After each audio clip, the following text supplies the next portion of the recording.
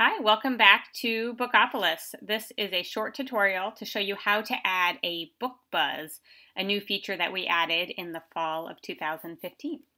When you're logged in to Bookopolis and you come into My Books or clicking on the search engine, if you search for a book, let's search for Wonder.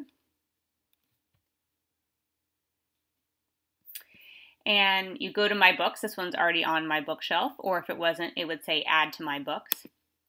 So when you go to My Books, so what we have now is you can write a review. And we have some tips here on how you write a good review. And this is a good way to practice persuasive writing or opinion writing with students. But as a precursor or an additional way for students to show their comprehension and their analysis of writing, we added a book buzz feature. And this ties in nicely for teachers who are using Reader's Workshop or similar models, where we want students to be able to have a short summary, so 1 or 2 sentences they write about the book. What is the best part? So this is a way for them to explain something that they really liked about the book.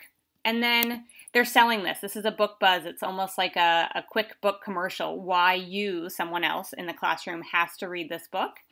And then they can tell us what level of reader would like this, what type of reader who might like some of these other genres.